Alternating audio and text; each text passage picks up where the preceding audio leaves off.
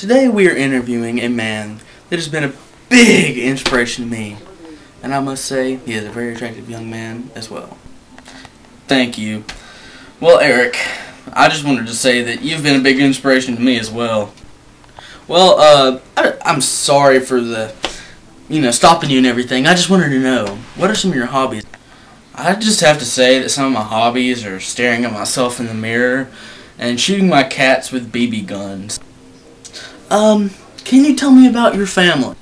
Well, I have an Aunt Caroline, and I have a sister slash mother named Budget, and I'm not really sure what her orientation is, but that's not the point, guys. And let's see, I've also got a dog who's also my father. Yeah. A dog, really? Well, that's interesting, Mr. Eric Hampton. Well, Eric Hampton, yeah, it's a very, very strange story, actually. I don't really want to. Shut up.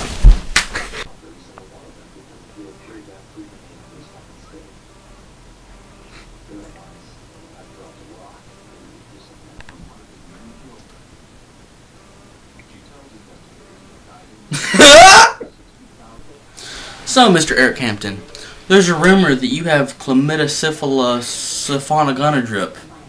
Is that true?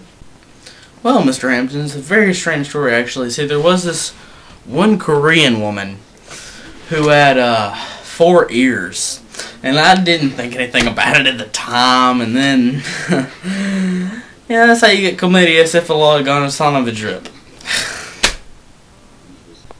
Well, Mr. Hampton, where do you live? Well, Mr. What's that for? What's what?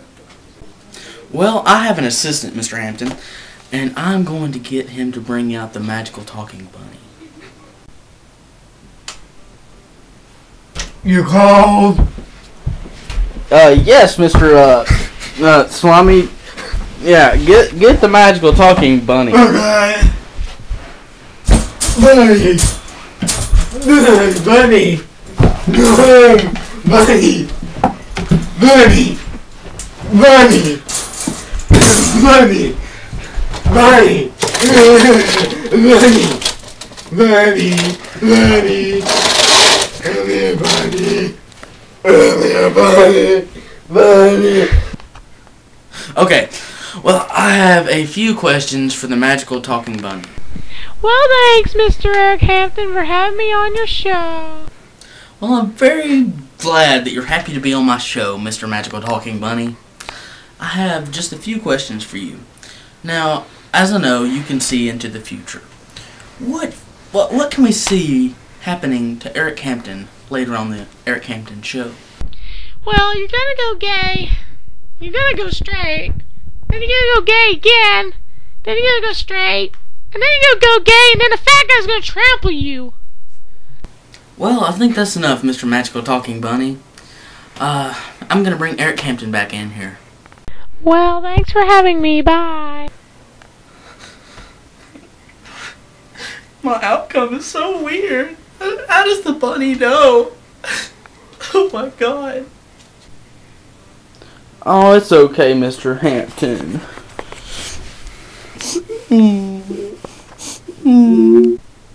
Well, I'll be okay, Mr. Hampton. Just thank you for letting me be on your show. Well, it was no problem. I'm glad you had fun on my show, Mr. Eric Hampton. Well, this was a great show. I can't wait to see you guys next time.